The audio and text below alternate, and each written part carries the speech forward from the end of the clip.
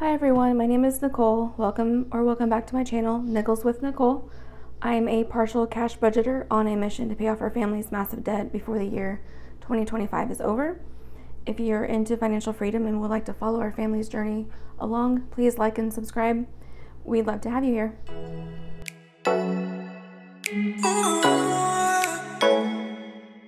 In this video, I'm going to unstuff the envelopes from last week, and we will stuff the money for this week's paycheck.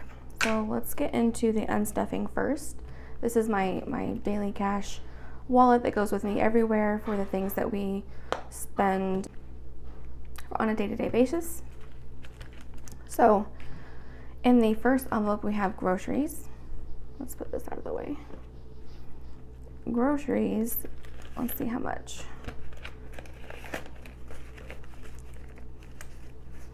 Looks like we have several ones and a couple of fives, so we'll set that aside. This is money that we did not spend in this category, which is great. And H&H, which is health and household, we have, let's see, we have $1. Under gas, let's see, we have a couple of ones, 5, 10, and 20.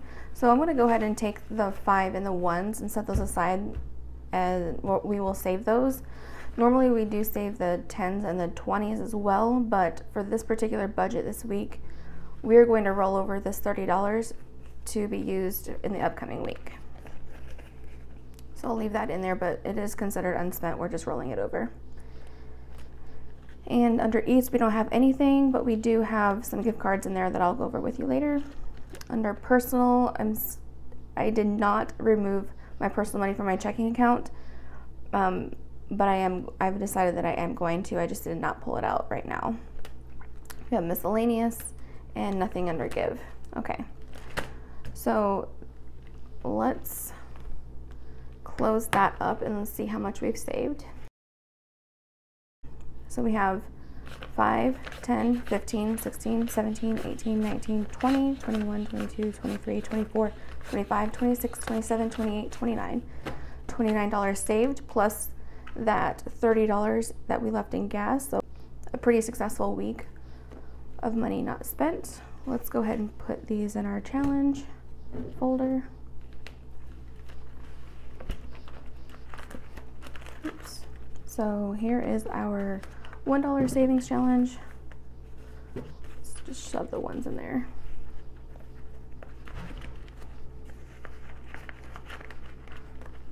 Okay, and here's our $5 one.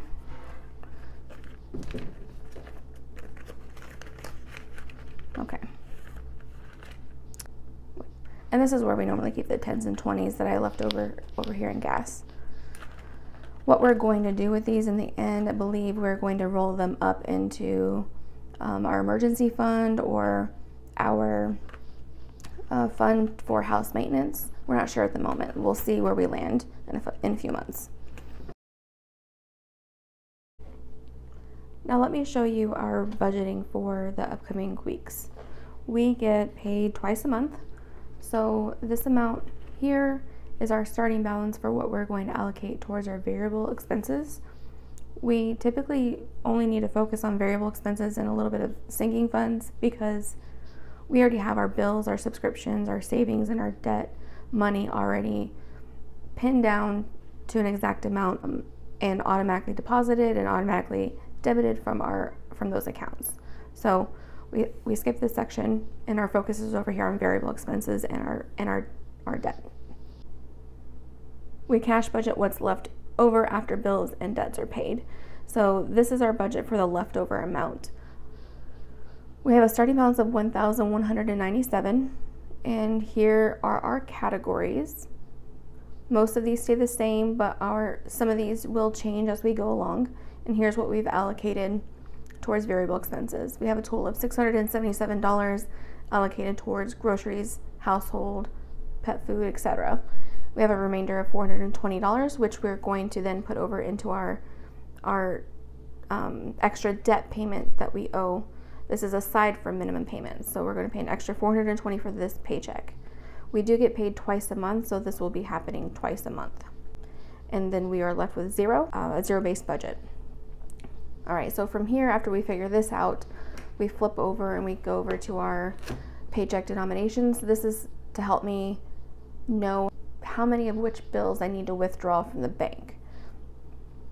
So for example, for groceries, I need 2 $100 bills and 2 20s and so forth. I just do the same thing all throughout here. And then we add up each column right here. And so I can go to the teller and say I need 2 100s, I need 4 50s, I need 32 20s, etc. All right, so today we're going to be stuffing $1,197. So let's go ahead and get into that. All right, what we're gonna do first is count the money that we have so we don't mess up something along the way. I'm gonna use my calculator because I've not done this on video before, so I wanna make sure that I'm not messing up anything. All right, let's move this right here. Oh, I wanna let you guys know this book right here before I get started. This is a book that my book club just finished reading, and it's really good. I definitely recommend it. Now, I'm not doing bookish content on this channel, but I will recommend any books that we do read along the way. So, Silent Patient is a psychological detective book, and you immediately know right away in the first line that one of the main characters killed her husband, and it leaves you wondering, okay, what else could be said in this book? And it's really good. There's a lot of twists and turns, and I really enjoyed it. Okay. All right, let's count our money right here. 100, 200, 51, 52, 2, 4, 6, 8, 1, 2, 4, 6, 8, 2, 2, 4, 6, 8, 3, 2, 4, 6, 8, 4, 2, 4, 6, 8, 5, 2, 4, 6, 8, 6, 2, 4. So $640. I apologize if you hear my dogs in the background. Then we have 10, 20, 30, 35, 40, 45, 50, 51, 52, 53, 54, 55, 56, 57. 1,197. So we got what we need. Let's go ahead and set this up. Okay. All right. Let's get into the cash stuffing of our wallet. So for groceries, we allocated $245. We need the 2 100s, 2 20s, and a 5.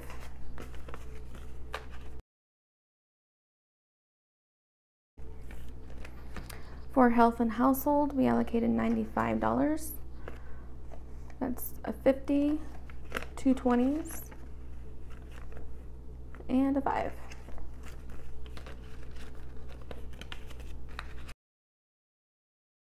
House and household is for mostly household. We do keep an FSA or HSA card in here for health expenses, and when that runs out, then we will allocate cash for it.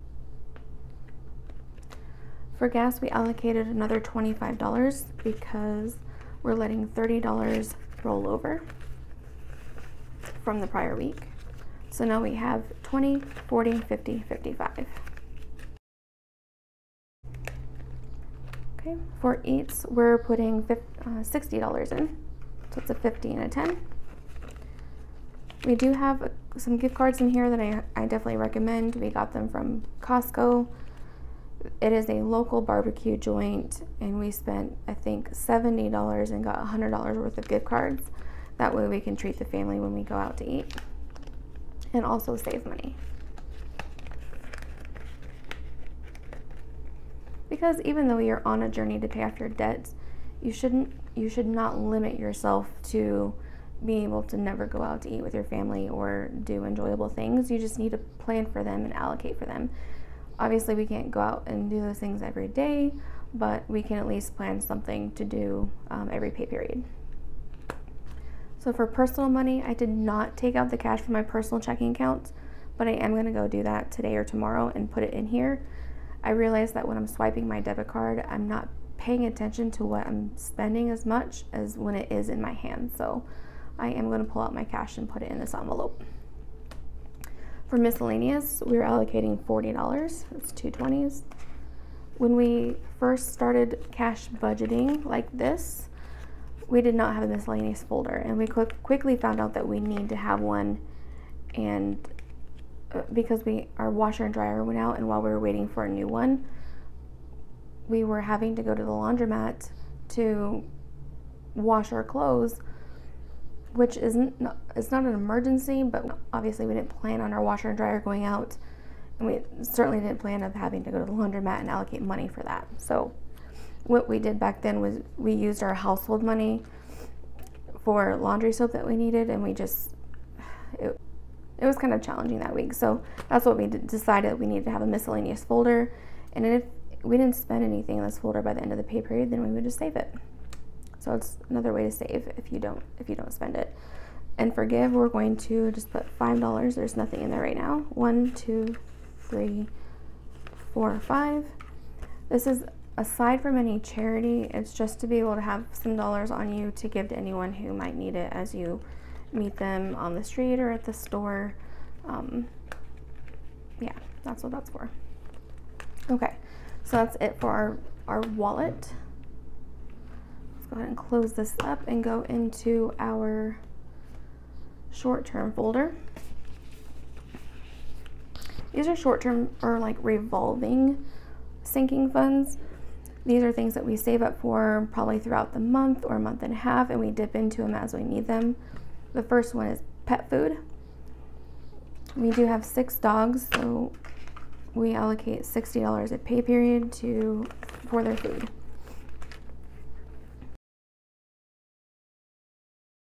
Okay, so in this folder we have 50, 100, 10, 20, 30, 40, 45, 46, 47, 48, 49, 50, 51, 52. $152.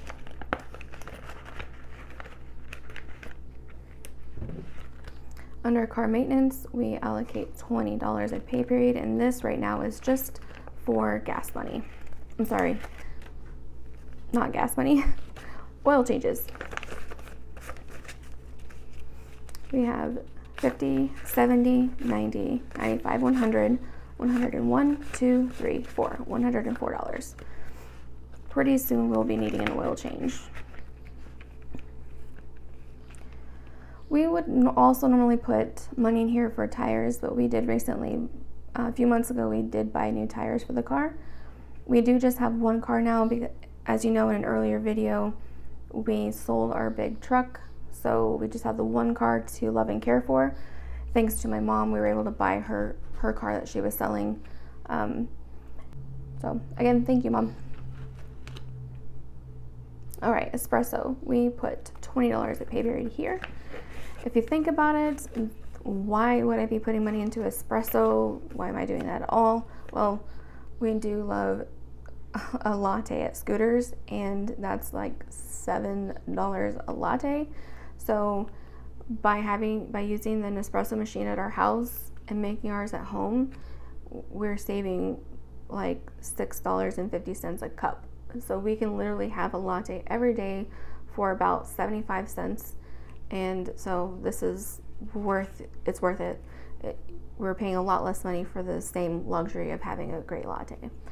So in this right now we have 2, 4, 6, 8, $100. I think when we get to about 120, we will then buy our espresso pods. We do not get them from Nespresso, the company. We get them from Angelino's because they're even cheaper and just as good as Nespresso. And I'll leave that link in my description if anyone has an espresso machine and they're interested in that. Okay, so nothing is going into family fun this week. For lawn and garden though, like I said before, we do have 6 dogs. We need to overseed our yard twice a year, in the spring and in the fall, in order to keep our lawn from looking like a mud pit. So we have $75 here for that. I think we need about $150 to be able to do the seeding in March. Okay, lawn and garden. And nothing is going into house. This is just general house things that we need specific to the house, like drain cleaner or some shut-off valve. Like, I think we need a shut-off valve for a toilet downstairs, things like that. So anything that the house might need that's kind of small. Okay, so that is our short-term or revolving sinking funds folder. Now we're going to go over into the big girl binder. This is all of the items or all of the things that we should have saved for in the past throughout the year that we usually just dealt with as they came up, which, like your vehicle registration, tax preparation, your escrow account, personal property taxes. So now that we have this folder, we can better plan for those things and save little by little instead of having to come up with it all at once. Okay, so what we're sinking today are just two of them. This one is a loan repayment to my mom. She was able to pay off the first card that we wanted to pay off for our debt. It's the first card in line. She paid it off, and by doing that, she saved us $2,000, and we're able to pay it off a month and a half to 2 months early. So the way we're paying her back is by adding money to this folder for her. Okay, so we're going to put $420, which is our extra debt payment for this pay period. The next pay period will be adding the minimum payment that we would have normally paid towards that card plus another $420. So that's how much money a month we'll be paying her back to get to that amount. And we should be done by September. So let's count.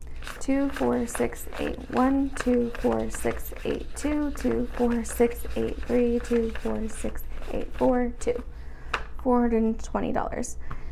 The only reason I have 20s is because I went to the ATM to pull the money out of our debt account and they just gave it to me in 20s. I much would have preferred a 20 and 4 100s, but that's what I have.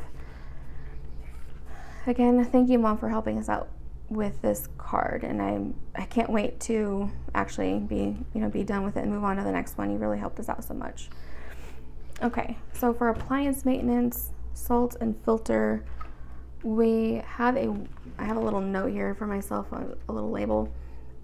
We have a water softener at home and it requires salt. We're going to buy a year's worth of salt and a year's worth of air filters and ice maker filters. And so this week we're going to allocate $32 for that.